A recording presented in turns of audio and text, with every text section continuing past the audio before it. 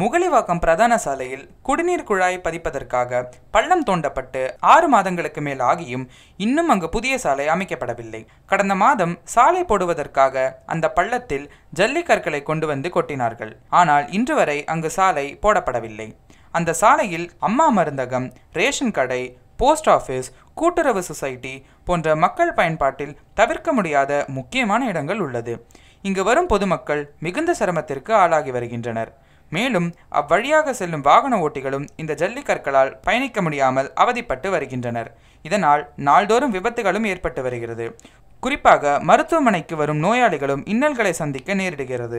எனவே சம்பந்தப்பட்ட அதிகாரிகள் அந்த சாலையை உடனே சரி செய்ய நடவடிக்கை எடுக்க வேண்டும் என்பதே அவர்களின் ஒட்டுமொத்த கோரிக்கையாக உள்ளது. இந்த மாதிரி இந்த முகலிவாக்கம் ரோட்டில் பார்த்தீங்கன்னா ரொம்ப வருஷமாக இந்த மாதிரி தான் இருக்குது. ரோடும் சரியில்லை. இந்த ஜல்லி போட்டு கிட்டத்தட்ட ஒரு 2 மாதம் ஆகுது. ஹாஸ்பிட்டல் வர பேஷண்ட் ரொம்ப சஃபராக இருக்காங்க. அதே மாதிரி ஏகப்பட்ட டிராஃபிக் ஆகுது. ஸோ இதை கவர்மெண்ட் ஒரு நல்ல நடவடிக்கை எடுத்தால் நல்லாயிருக்கும்னு நினைக்கிறேன். இந்த ரோடு இதே மாதிரி இது பண்ணதுனால ரொம்ப பொதுமக்களுக்கு இது எல்லாமே ரொம்ப இடைஞ்சலாக இருக்குது. ஸோ இது சீக்கிரமாக இது பண்ணாங்கன்னா கொஞ்சம் நல்லாயிருக்கும். இல்லைன்னா இதனால் புழுதி இது எல்லாமே பொதுமக்களுக்கு ரொம்ப கஷ்டமாக இருக்குது. முகலிவாக்கம் மெயின் ரோடு சரியில்லை.